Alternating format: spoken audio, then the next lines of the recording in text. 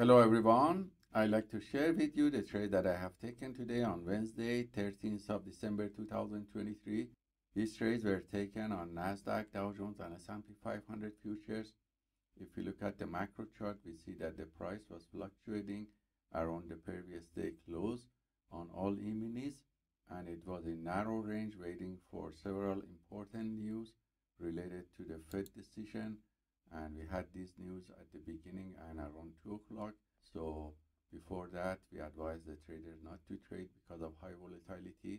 And after finishing this news around 2:30, the market broke up and see that the market retested the previous day close and then suddenly spiked up, and the buyers came back strongly after 2 o'clock.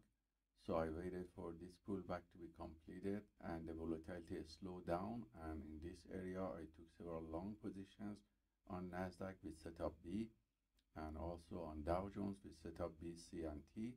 And before the market closed, I took one long position on S&P 500 on these candles 10 minutes before the market closed. And all these signals were copied by copy trader to multiple Apex Trader funds accounts.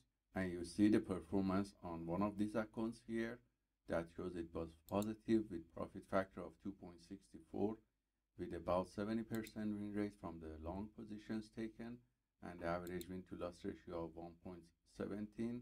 The largest winning trade was $460 and the largest losing trade was $224. So hope this trade taken by the PAAT system for fast scalping is useful for you, and let us know if you have any questions. Have a wonderful day.